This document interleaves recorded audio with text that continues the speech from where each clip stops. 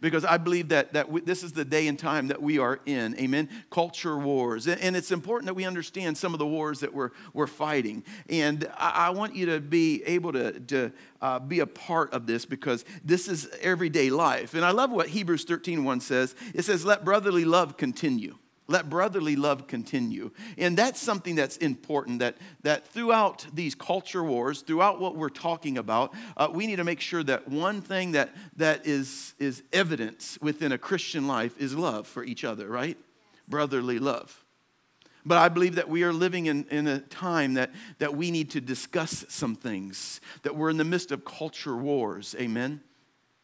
That should be an amen, because if you're not listening to the news, if you're not understanding what's going on, that we're in the midst of culture wars. And we are in the midst of, we need to properly train and bring up children. We need to properly train our society. We need to train and bring up our cities and our states and our governments. And there's something that we can always learn, amen? We are in this culture wars that we need to be able to bring some evidence, some truth to, amen? Yeah. And I've always said that, we need to discuss what's going on in the world. We need to bring it into the church, not to be conformed of it, but to align it with the Word of God, to bring truth. Because if the church is not teaching truth on what's happening in the world, then the world is going to have the advantage, because it's the only one that's going to be doing the teaching. That's right. Right? The churches need to teach. We need to bring in what's happening in our lives, what we're hearing, what we're seeing, and we need to apply the Word of God to it. This is what's going on. This is what the news is saying. This is what the rioting's saying. This is what in another country is happening. But let me just tell you what the Word of God says. Amen? And the first topic that I want us to touch on, because I mentioned this in previous messages, and we talked about this in a message called Categories a little bit, but I'm going to dive into this a little bit more, because I believe it needs a little bit more attention, because we're dealing with this, is racism. Amen. We're dealing with this, right?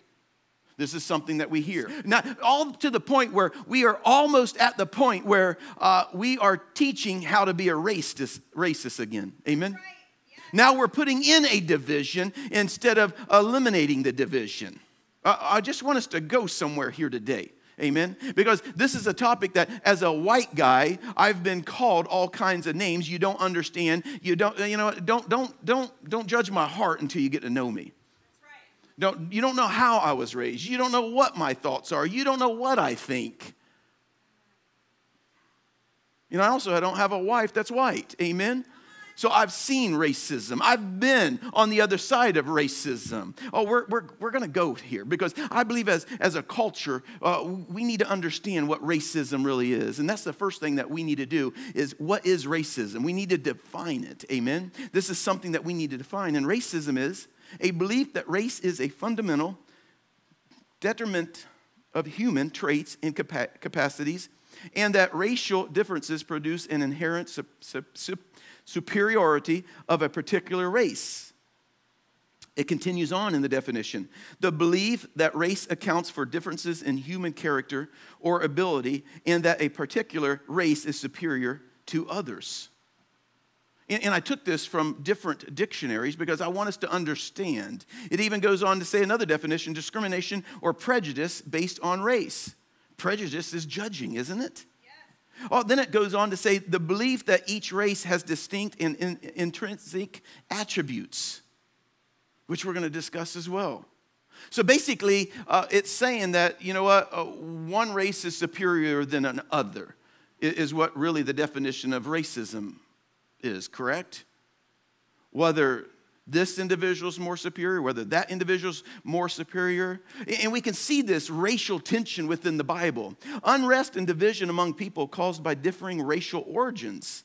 This is the biblical part. Personal identity in the ancient world was not primarily based on race, but on family, tribal, city, national, ethnic, or religious ties. So it just wasn't color, was it? It was whatever family you came from, whatever tribe you came from, whatever city you came from, nationality, whatever you came from, religious ties, whatever you came from. That's defining racial tension as well. Amen?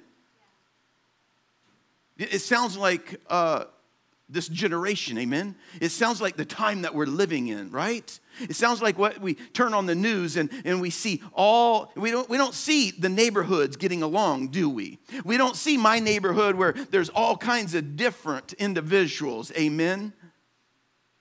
And we're all playing, we're all getting along, we're all having a barbecue, we're all fellowshipping, you don't see that on the news, do you? This is the reason why we need to bring some truth to this. Because I want us to understand that within racism, it also is defined as that there's several different races. And I'm here to tell you, there is only one race, and it's the human race. But we have several different ethnicities, don't we? We do. But there's one race. It's the human race, is it not? And it goes on to Genesis 1:26-27. Then God said, let us make man, what? In our image. Then God said, let us make man in our image.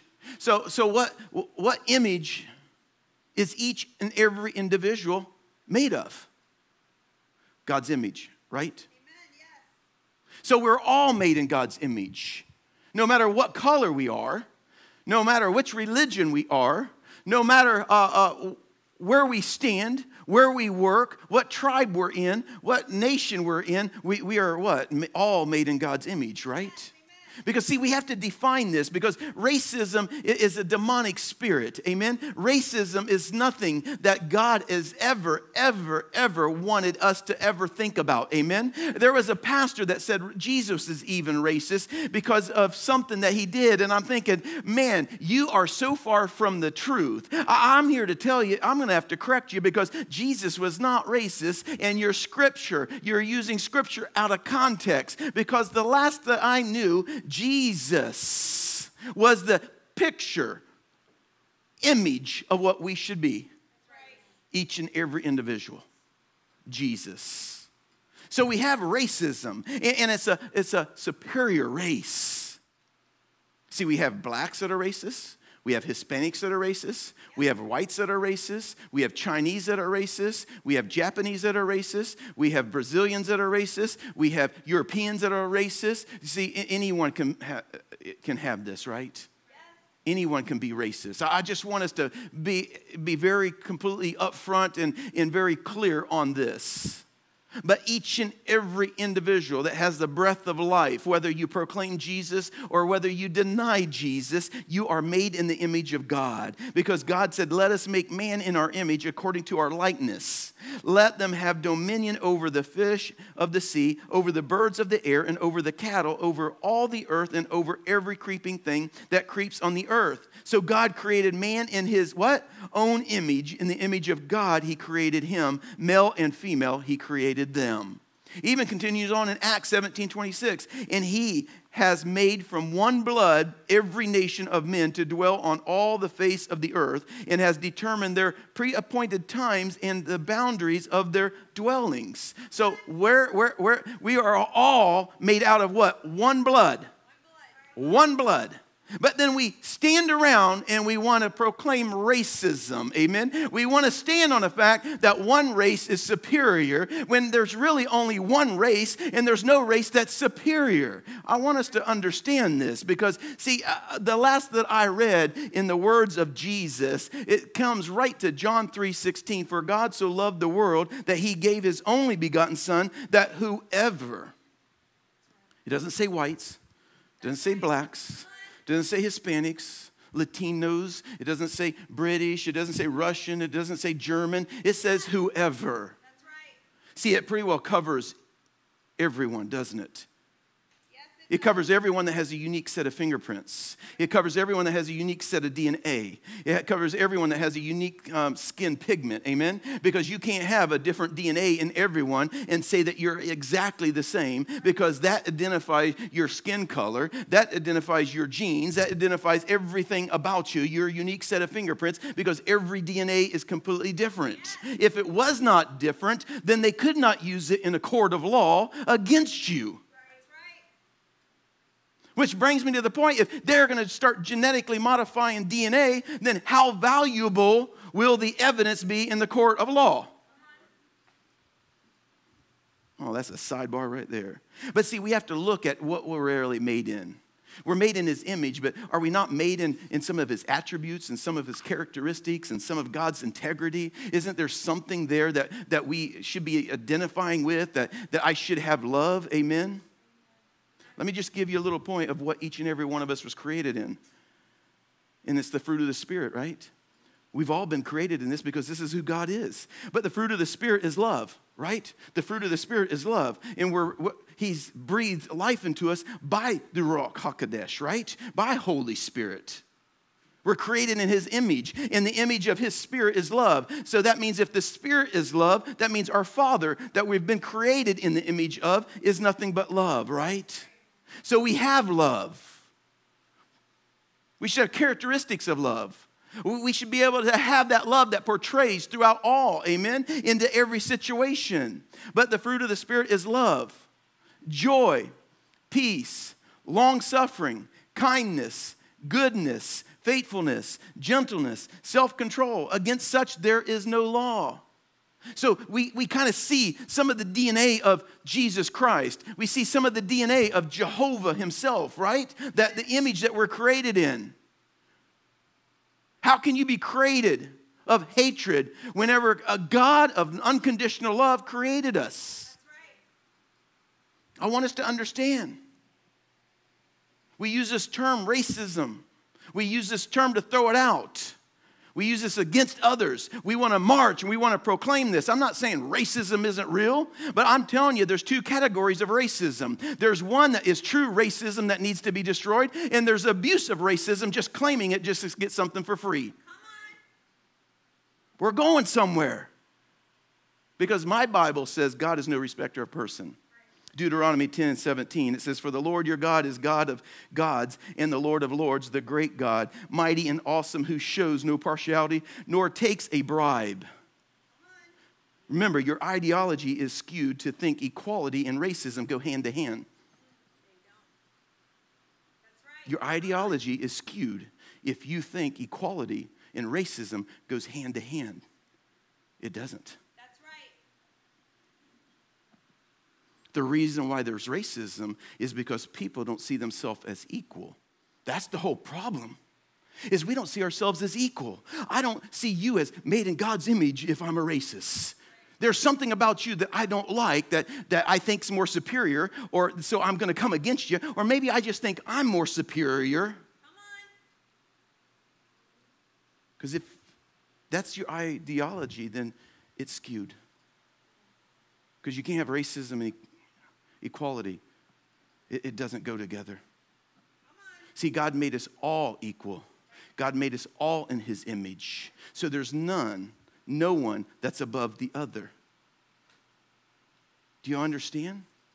So I want us to understand this because we are all equal, because it even says in Acts 10:34, "Then Peter opened his mouth and said, 'In truth I perceive that God shows no partiality.'" He's no respecter of person. Do we understand that? So since we understand what racism really is and how God has created us, that you know what, he sees each and every individual as equal. That means each and every individual has an opportunity. Did slavery exist at one time? Absolutely. Are you aware that there's slavery going on right now in Africa? There's more white individuals in slavery in Africa right now than any other individual? Can we just preach it? Can I just speak it? Can we understand that the first slave owner was African American? Can we understand that slavery is completely against God? Can we see it throughout the Bible that it's not about color? Amen? It has nothing to do with color. It has to do exactly where we're going. Point 2, where does racism stem from? It stems from a bad heart. That's right. A heart of hatred, a heart of anger, a heart that's not after God. That's where racism stems from. Because we're all equal, are we not? We're all made in God's image, are we not? There's none that's superior. That means we all have the same opportunity when we look upon God as our Father in heaven. Amen? I'm here to tell you, you know what? There's individuals that has climbed up the ladder because of God's favor and His anointing in all colors. Amen? I see great doctors that are you know what? From Saudi Arabia, amen? Or from India as well. I see great doctors from China. I see great doctors from Africa. I see great doctors from America. I see Americans that are black, brown, white, Chinese, but they're all Americans because they're all born here. So I don't understand our concept. I don't understand what the reality that we're being fed really is. We have to understand that we are fed from God's word. But see, the thing is we've swayed from God's word. We don't stand on God's word. So when racism comes, we don't know how to defend it. We don't know how to fight it. We walk away from it. And this is the reason why it's rampant today, is because the children of God are not standing righteously upon God's word and saying, not in my house, not in my community, not in my school. We're allowing it. Too many Christians, we don't want to do anything until it's knocking on our door. The problem is once it's knocking on our door, then we have a hell of a fight from there because the battle's too big. But we could have managed that battle if we would have stood up and stand for God's word. That's right. So where does racism stem from? From a bad heart. Racism is a learned behavior. We're not born with it. That's right. Think about it. See, because the biblical definition is to be biased, to influence in an unfair or illegal way, conceived of as building a person's eyes. That sounds like learned behavior. It's nothing that we're born with. We're not born with racism. That's taught. If you want me to prove it, then let's take all of our kids down to the park. We'll just start with ages 8 and under. I can take Joshua down to the park. He's half Hispanic. He's half white. We haven't raised him to look at colors. How we describe people is, well, you see the kid with the white shirt or the yellow hat. You see the kid with the sneakers. We don't use body color to describe people. You see how they sing. You see how they do things. But, I've seen it too many times. I go down to the park, and I see whites, blacks, browns, Chinese, Japanese. I see anybody that shows up at the park when ages young, real young ages, they're all playing with each other. They're not thinking of color. They're thinking about, man, let's have kickball. Hey, let's run. Let's race. And let's, let's do whatever we want to do that has fun. Let's climb on the bars. So it tells me that it's not something that we're born with. It tells me that it's something that we are teaching to our generations. Amen? It's a learned behavior. But we have this ideology, as I said before, that equality and racism goes hand in hand. It doesn't. It doesn't. So where does racism come from? It comes from a bad heart. It comes from anger. It comes from bitterness. It comes from resentment. It comes with a lack of self-confidence. Behavior or attitudes that reflect and foster this belief is racial discrimination or prejudice. Prejudice, we know, is an instance of such judgment or opinion. We need less of people's opinions, right? And more of God's word. Before we have an opinion, let's align it with God's word. Before we choose to judge, let's take a look at the plank that's in our eye before we ever attack the speck in someone else's eye. But see, racism comes because so many times we're living a life that's outside of God's word, outside of his righteousness. We're walking around with anger. We're walking around with a lack of self-confidence. So when I see someone else that can run the 440 faster, I'm a little upset because I've gained some weight. I don't like how I look. Or I don't like how smart they are. Oh, isn't this how we evaluate? We don't see ourselves as equal, do we? We don't see ourselves as righteous. We don't see ourselves as having an opportunity to grow. We don't see ourselves as an opportunity to get back in school and learn something or pick up a book. We see ourselves as defeated. And too many times when we see ourselves, we take our lacks, our deficiencies, and we take it and we want to judge against someone else when we're really judging against our own deficiencies. Isn't that what racism really is? I'm just PO'd because this person does this or this person got this. Have you seen them marching around? Oh, we need this, we need this. All kinds of colors, marching around, racism. We need this, we need this. Well, go get a job and get that. Go back to school and get an education. Because last I looked, there's all kinds of individuals, all kinds of different colors that are all successful because they had a heart to be successful. They wanted to do it. They wanted to work for it. Stems from self-esteem and insecurity. Lack of respect for others. This is really what racism is. And we're defining it. We're seeing this because it's all because of a bad heart. Right?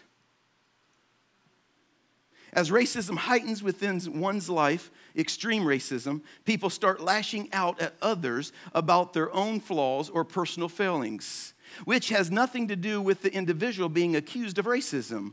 Our lacks, if not controlled by the Word of God, will create hatred towards others. We all can become something. Remember, it's a choice. Think about it. How many times have you lashed out because it's something that's lacking in your life or it's something that you choose not to do? When we allow anger and hatred to run rampant, it's going to create racism.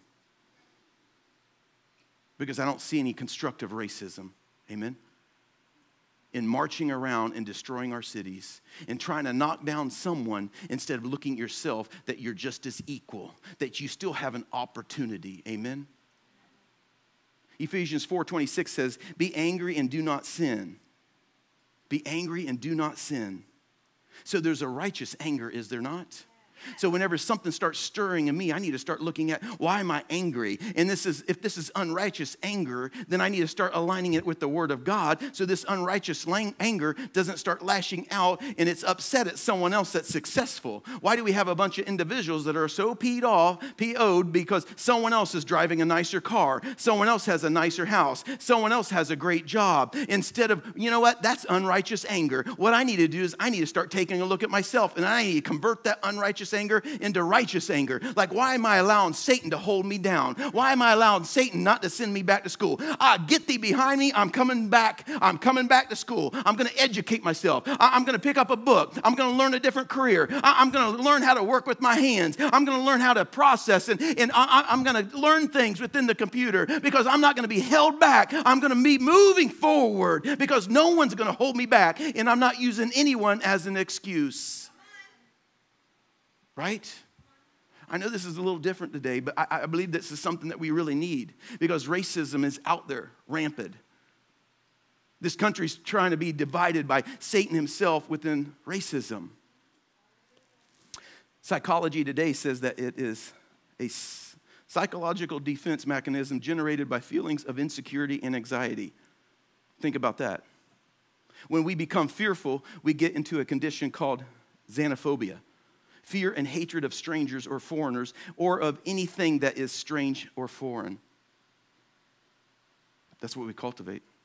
We also, it goes even further if you study racism, is there's this theory of colorism. Amen? But we can read in the biblical times, it's not just color, right? It could be from whatever tribe you come to, whatever city you live in. But isn't that, have you ever heard that? Well, you live in that city. Oh, you're just Polk County. Oh, you're just Hillsborough. Oh, you're just Atlanta. Oh, you're just New York, right? I mean, isn't this something that we do? Yes. But God said we're all equal. Aren't you glad that God sees us as all equal? Yes. That means we all have the opportunity to become what God's called us to be. So we need to look upon ourselves and say, you know what? If I don't feel successful, I don't feel like I'm doing anything, then it only can be because of me, because I have a God that can make a way of escape. If I'm in the midst of bondage or slavery or being held down, all I have to do is give it to him, and the promotion will be mine the next time it'll come around, because he'll move the people out of the way to make sure I get promoted. He'll close the door here and open another door here. I don't know about you, but LeBron James didn't get $100 million in the bank, in the mansion, and playing like he does because he was in the midst of slavery.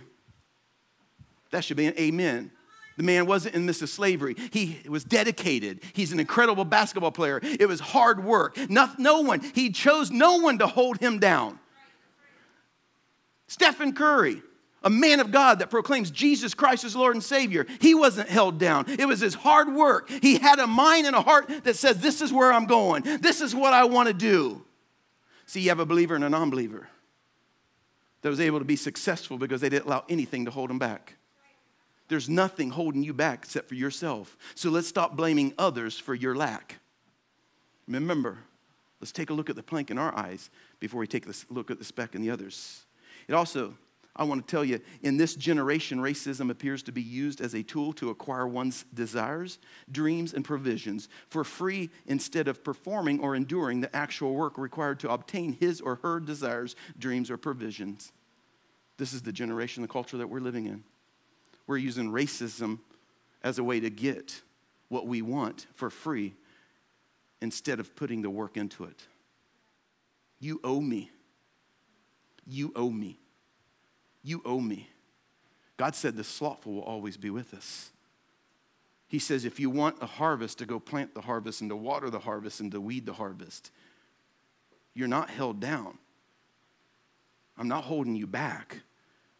You're just as equal as everyone else. You're as equal as any other color. You're as equal as anyone else that has knowledge because they studied to show themselves approved. You can study to show yourself approved. Let's stop pointing the fingers and trying to get something for free and start declaring something of the enemy, of racism, so we get what we want so we don't have to work for it. That's robbery. That's a thief, is it not? Is anyone else done with the lies of the enemy? Or is it just me? Because there's one race. And depending which country you go to, depending where you go, how you are, you could be held back by people of any color. Any color can be enslaved. But isn't it amazing how Christians allow ourselves to be enslaved by Satan? Because really, racism is really a bad heart. It's a heart that's not after God. It's a heart that doesn't see everyone equal. It's a heart that doesn't pray for others, doesn't love for others. A racist heart. It's a judging heart. And too many times we're judging out of our lack and out of our insecurities because we really coveting what they have. We're desiring what they have, right? Or we're just trying to get something for free. Or we're just trying to get on television. When you want to succeed and put your heart to it, you can. You know why? Because you are a child of God. So how do we destroy racism? I'm glad you asked. We as Christians have to stop picking and choosing by what Bible verse we're going to live by. And we need to start living by all of the Bible verses. Whether we like it or not, we're here in the image of God. And the image of God is nothing but unconditional love. That I choose to love the individual. I don't have to enjoy or like or take upon the sin. Remember, we're all sinners, right? We've all fallen short. But if I'm really looking through the eyes of God, I'm going to choose to love each and every individual equally. Because God does. Because when he looks down on me, he doesn't love the sin, but he loves his child. What if we start loving on people and truly loving our neighbors? I'm not going to love the sin. I'm not condoning that because you can get your hind end up off the couch and work. You can read a book and learn something. You can learn a trade. Don't tell me you can't, because we're all equal here. And good thing in this country, it's come a long ways, amen?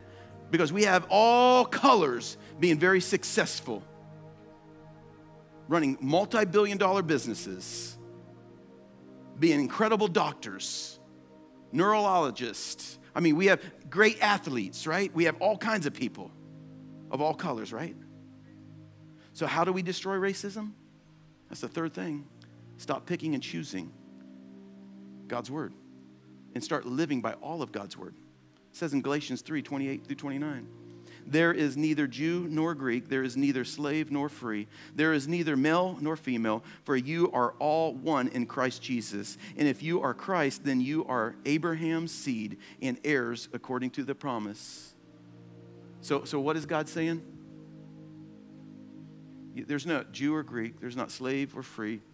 Let me just tell you, there's one, and it's the creation of God in his image, and we're all equal. So we need to start living life seeing people equal. That's the reason why our son doesn't see color. I love it when he comes to me and he's trying to tell me about a friend that he just played with at the park or something.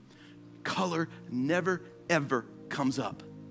No, Daddy, it's the kid. Remember with he had the blue shorts and then he had that yellow shirt and remember he was up there swinging and remember that? Yeah, I do. And how do we eliminate racism? How do we destroy it? When we start talking and communicating, let's stop describing people by the color. Amen? Let's start using the gentleman with the yellow hat. You can even, if you want to describe me, the ugly man that's bald. Amen? It starts with us, right? I don't know, remember the guy with the blue shirt? Remember the lady, man, that was high heels is like this? See, we can change it. See, we can destroy it. See, it says in Ephesians 2:19, now, therefore, you are no longer strangers and foreigners, but fellow citizens with the saints and members of the household of God. So we're one, right? And we're all covered with the blood of Jesus, right? If we're saved and set apart. So it's the same color blood, right? So we're all grafted into the same family, right? But we as Christians, we have to start looking at this. It's not Jew or Greek. It's not slave or free. It's not based on color. Everyone has an equal opportunity with God Almighty. This is how we destroy racism. You want to know how else we destroy it? Is we pray. You want to know how else we destroy it? Is we stand for God's word. That when it starts coming to our home, we don't allow it. When it starts coming to our communities, we don't allow it. When we see something out of order, we correct it right there. Too many times Christians, we're really good at turning around and walking the other way because we don't, God will take care of it. Nah, bull crap. God's going to take care of it when his presence shows up, and you are the canister of God's presence. You're the vessel. Show up in the midst of this. This doesn't mean you have to cuss them out or stick up your hands. You can just proclaim Jesus. Let me just tell you, you think any of you are acting like Jesus? You think Jesus would do this? Take a look. Mostly everyone has a cross around their neck. I have no problem. You know what? Give me that cross off your neck. Why? Because you're not representing Jesus Christ. Let me just tell you, because that's not the attitude. I love you, but that's not the attitude. And I don't want my son to see that. And I bet you don't want your son to see that either, do you? We need to start standing when racism, and they want to start putting this doctrination within our schools, and this is how we're going to teach our kids, and this is the classes that we have to go through, or these corporations. You know what? We need to stand up and boycott these corporations, amen? We need to do our part.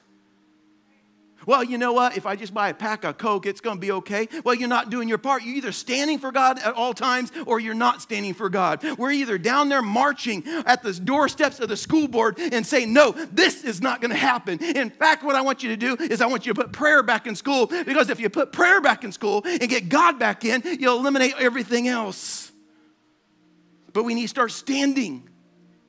And we need to start teaching our children, right? It says in Proverbs 22:6, train up a child in the way they should go, in the way he should go. And when he is old, he will not depart from it. So we need to start training. We need to start teaching. Problem is, half the Christians can't even quote a scripture. I'm not here, no condemnation. No, I'm not. I'm just speaking the truth. We either believe it, we either teach it, we either stand on it, or you just walk away from it. Because God's not looking for lukewarm. We either believe it and stand on it in all areas of our life, or just walk away. But let me tell you, the reason why racism is in this country, the reason why we see it on the news, the reason why we're having to go through all these classes, the reason why organizations are doing what they want, is because Christians have not stood up for the word of God. What does God say? This is what Jesus says in Matthew. Teach your wishes is the great commandment in the law. Jesus said to him, you shall love the Lord your God with all your heart, with all your soul, and with all your mind. This is the first and great commandment. And the second is like this. You shall love your neighbor as yourself. On these 2 commandments hang all the law and the prophets. Think about it. So what am I supposed to do? I'm supposed to love my neighbor. And I can come against the devil, but still love the individual. So we know what racism is. And we know how God's created us. We're all equal. No one's the same color, right? We're just different shades. That's all we are. That's all we are. We're all made in His image. We're all equal when we look through the eyes of God. It's us, we, that thinks one's superior over the other, right? I don't know about you, but I don't want the best basketball player or the best football player doing heart surgery on me. God forbid if I ever need it, amen? We're all different types. It takes all of us. If I read the Bible, it took the farmers, it took the clay makers, the potters, it took, everyone to do their part. What if we all did our part? What if we all chose to stand on the Word of God against racism? As far as me and my house, no. And that house is our community. What if we chose this day that we're going to get involved and we're going to stand? We're not going to run. Schools would be different, right? We have to do our part, church. We're in the midst of culture wars, right? That means we have to fight. Well, vengeance is God's. Well, yeah, but we have to show up because we're the canisters that carry Holy Spirit. I go to the fight. Yep, that's yours, Lord, but I'm here, right? We have to do our part. And how many times with Israel did He have them go to the battle? And then He said, just hang on there. This one's mine, right? This one's mine. The enemy's going to destroy himself. We have an enemy, and it's racism. And it's for God's children to start standing up. Amen? I hope that you enjoyed the message today, and I hope that you gave your heart to Jesus Christ. And if you're here and you have not, and you would like to right now, all you have to do is ask for forgiveness of your sins and receive Jesus into your heart as Lord and Savior, and you are saved and set apart. That's all it is. And I want you to email me. I want you to email me so I can be praying with you, that I can be believing with you, that we can equip you, that we can stay in contact with you, because I want to welcome you to the family.